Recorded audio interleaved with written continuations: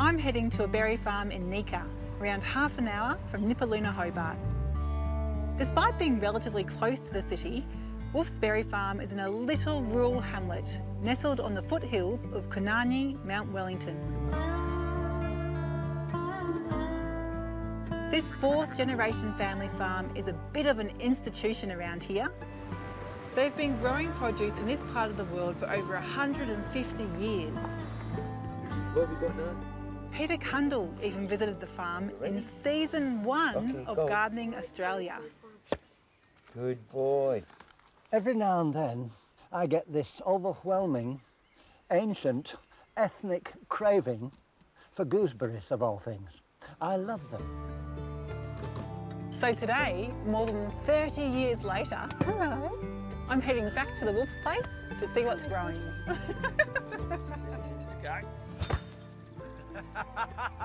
And then you start swearing.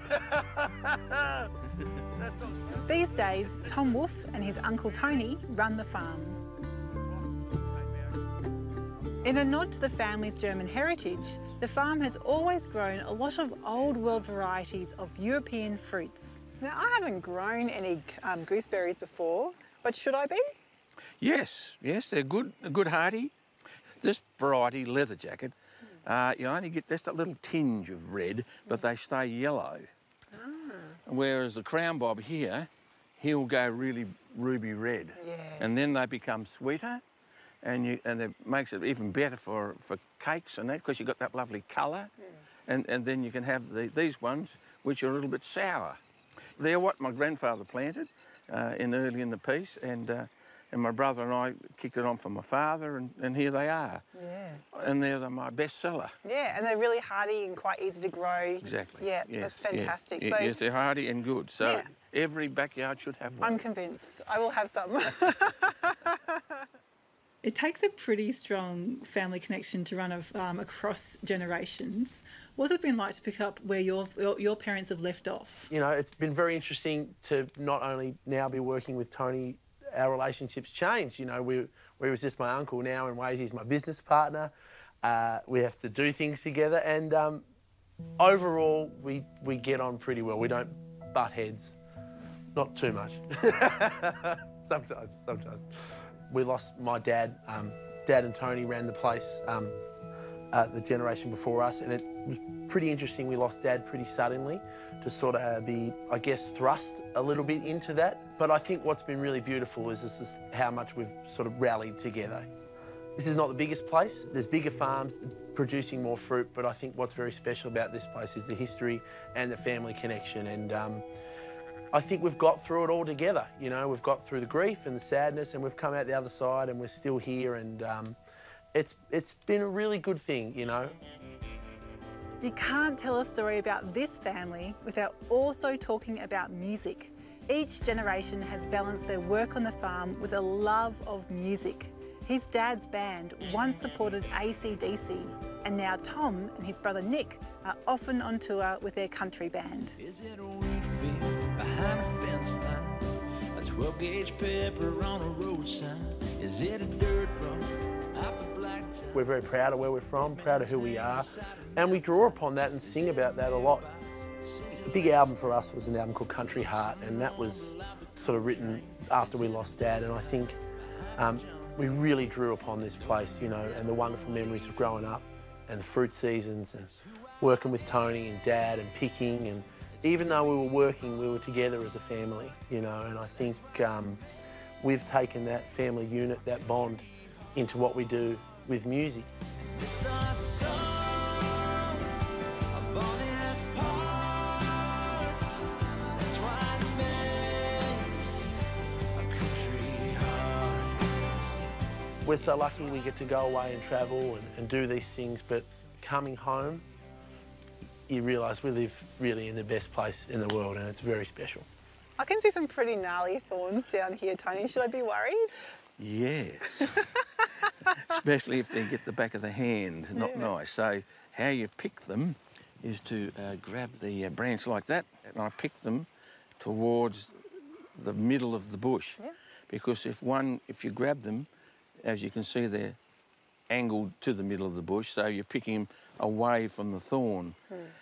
So if you pick them that way, obviously it's going to grab you. And they're rather nasty. Yeah. Yes, but they're really lovely fruit though. People like eating them, sour, green, and they make a magnificent gooseberry pie. I can imagine. With You some- must eat very well here in berry season. Well, actually, I get quite sick of it. Oh no! Okay. Thank you. These ones are jostaberries, a thornless hybrid that combines the flavours of gooseberries and black currants. As with raspberries, make sure you prune off the old canes because new growth will provide the fruit. Tony prunes off old canes and aims for a vase shape for better airflow and easier picking. They grow prolifically, so Tony says it's really important to keep on top of pruning or they'll become a thicket.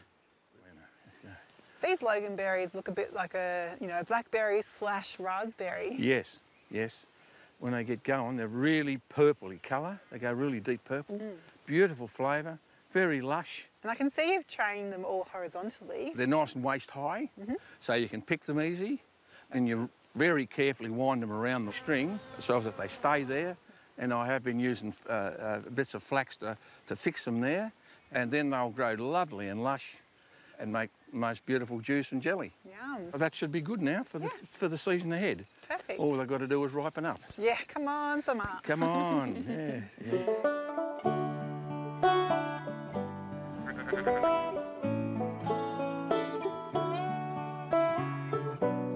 And we had that wind, I know, rapid wind the there. damage. Like that. Yeah. That's why you don't want them too lofty. Yeah. So how old do you reckon this tree is? This little tree would be somewhere around about 30 years old, I should imagine. Yeah. These small cherry trees are Kentish cherries, an heirloom variety from England with bright red skin and pale flesh, great for jams and cooking. Here at the farm, they keep the trees pruned low, otherwise the tall crown can get lanky and fragile. These raspberries are from a 100-year-old stock and used to cover large parts of the hillside behind me. They were planted by Tony's grandparents, Tom's great-grandparents, and they're a wonderful reminder of just how long the Wolfe family have been harvesting from this farm. While we don't produce as much fruit as what we used to, what we are really proud of is everything we do grow, we sell. In fact, we could probably grow and sell more.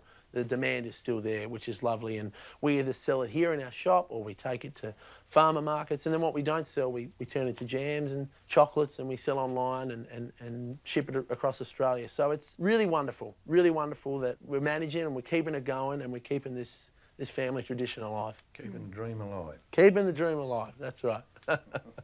What's it like to see your kids or your nephews and your nieces just thriving at home but also beyond and choosing to come back? It's very, very lovely. Yeah. Feel very proud. Yeah. Sorry. Don't cry. 1, 2, 3.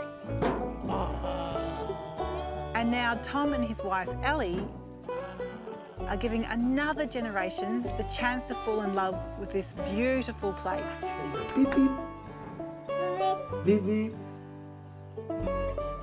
There's not many people that have a property that's been in the family for this many generations, and like all these things, the easy thing to do would be maybe sell, subdivide and go live in the suburbs, but this is history, this is our family, and this is our little piece of the world that we want to keep going for our next For our next generation. Yeah.